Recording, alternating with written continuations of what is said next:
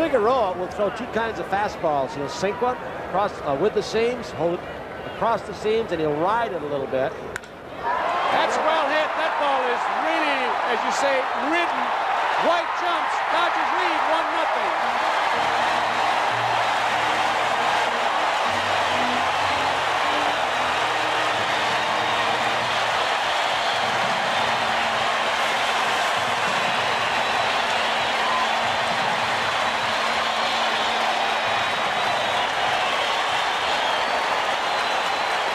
It was a 1-2 pitch, Tony, as you can see.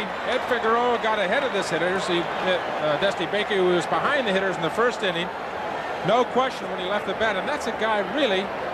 Roy White's got a shot at the ball, possibly. Nope, over the fence. Here's Roy White, who has stolen a lot of home runs just like this in Yankee Stadium, but not this time.